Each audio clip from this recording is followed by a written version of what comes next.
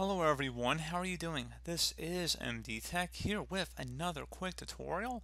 In today's tutorial, I'm going to show you guys how to resolve if your HDMI playback device is not showing up or appearing in Windows 10. So this should hopefully be a pretty straightforward process, guys, and without further ado, let's go ahead and jump right into it. So first thing I'd recommend doing would be to right click on your speaker icon down in your system tray, and then select the Sounds button, select the Playback tab, and then if you notice a device that's grayed out in here, you might want to right click on it and enable it. So if it's disabled, you want to go ahead and enable that.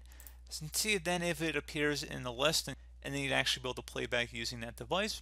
Something else you can try here too, if you close out of here, would be to open up the start menu, type in device manager. Best result should come back with device manager. So go ahead and left click on that to open it up. You want to expand the audio inputs and output section, and then right click on whatever your output devices you're trying to have resolved, and then select update driver. Select search automatically for drivers, and you can also further try and search through Windows Update for drivers as well.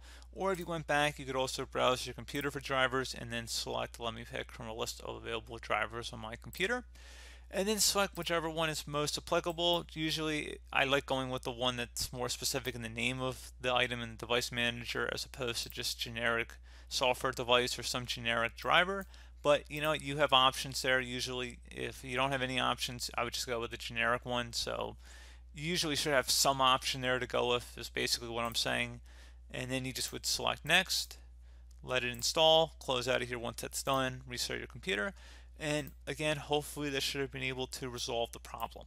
So as always, thank you guys for watching this brief tutorial. I do hope that I was able to help you out, and I do look forward to catching you all in the next tutorial. Goodbye.